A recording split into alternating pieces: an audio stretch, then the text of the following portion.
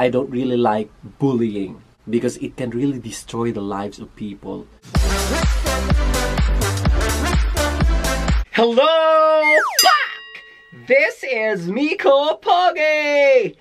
And now, magre-react tayo sa viral na super viral na video ni JOAQUIN Montes. So ito yung video na nagkalat ngayon sa social media ang kanyang pambubully. Ang tagal ko ng bet itong i-discuss regarding sa bullying.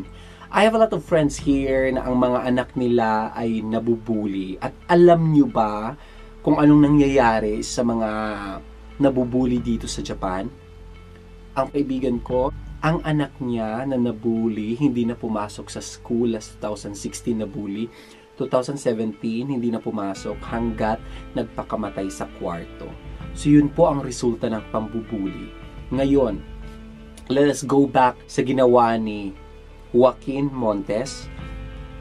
Ang masasabi ko sa video is that napakawalang hiya, pasensya sa ano ko. Hindi po siya kaaya-aya. Hindi po siya ikaka-proud. Kung black belter ka, you should fight. Lumaban ka kahit saan. Pero yung mambubuli ka, tapos pagpraktisan mo yung mga tao dahil nga kampante ka, dahil magaling ka, mali yun. And I believe na ang strong foundation ng isang bata is nasa pamilya. The very primary teacher of a child is ang kaniyang parents. So ngayon, mache-check natin ito. Tinuturuan ba ito na maayos ng kanyang mga magulang? Bakit nagkaganito itong mga batang ito? Dalawa to magkapatid to sa mga bully daw tong dalawa. Based sa nabasa ko. Bakit nagkakaroon ng ganon? Nandahil ba to sa family? So sisisihin ba natin ang kanilang pamilya? It's because lumaki silang ganon? Because it is the obligation of the parents na i-train, tuturuan ng respeto, disiplinahin ang kanilang mga anak.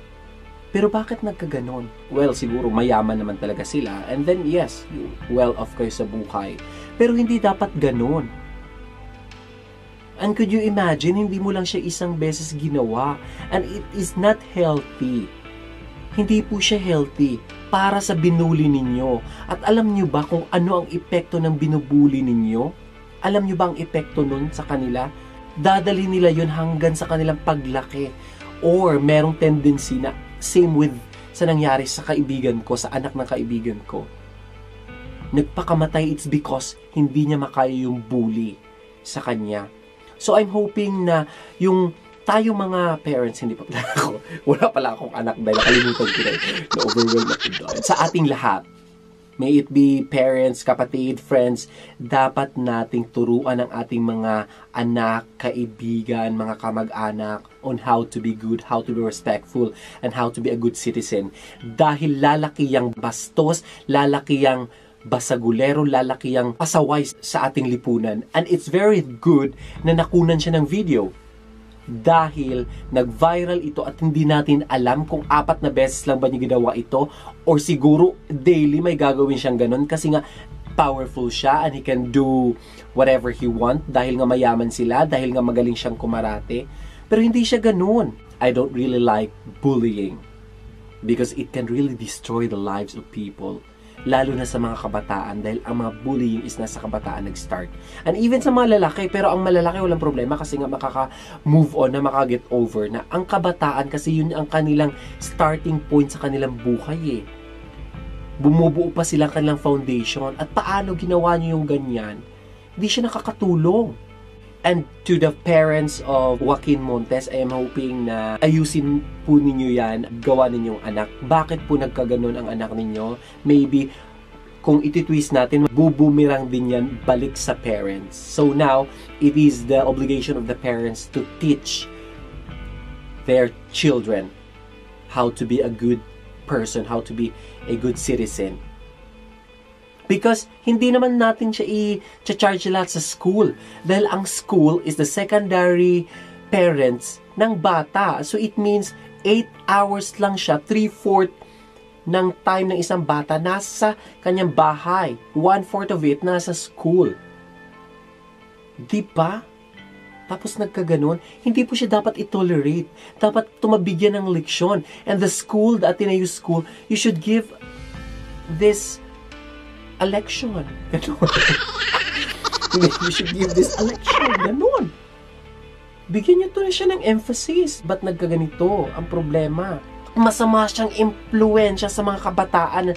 Nakikita nilang ganyan, pwede pala gagayahin. Kaya please, let us stop bullying. And this will start at home. Sa bahay to, mag-uumpisa lahat. Teach your children. Turuan natin ng mabuting asal. Because at the end of the day, babalik at babalik sa ating sa mga parents yun. Ano ko, Day? Actually, nung nakita ko na inis talaga ako, Day, ayoko lang magsalita ng masama. Dahil masama yun. Pero let us think of it in the other hand. Bakit nagkaganon ang bata? Hindi kaya problematic din siya sa kanyang bahay? Hindi kaya ang pagpalaki sa kanya? Hindi kaya dahil pinabayaan sila ng kanilang mga parents? So, babalik din sa parents lahat.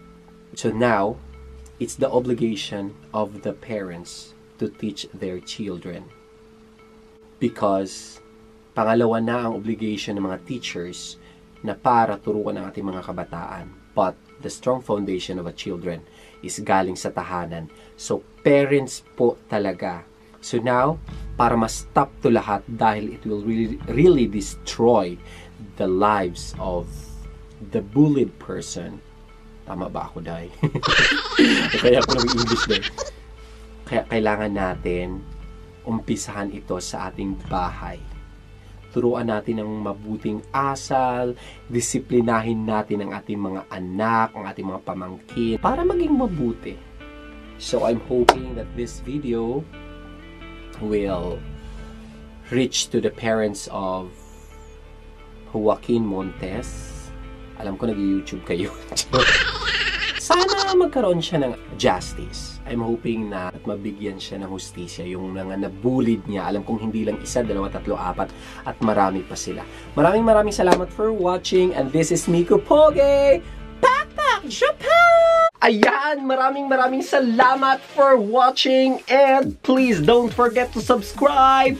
At kung gusto mong maging updated sa aking bagong uploads, click the notification bell para ma-notify ka, baby. Follow me on my Instagram, Facebook, and Twitter at Miko Poge. Backpack Japan!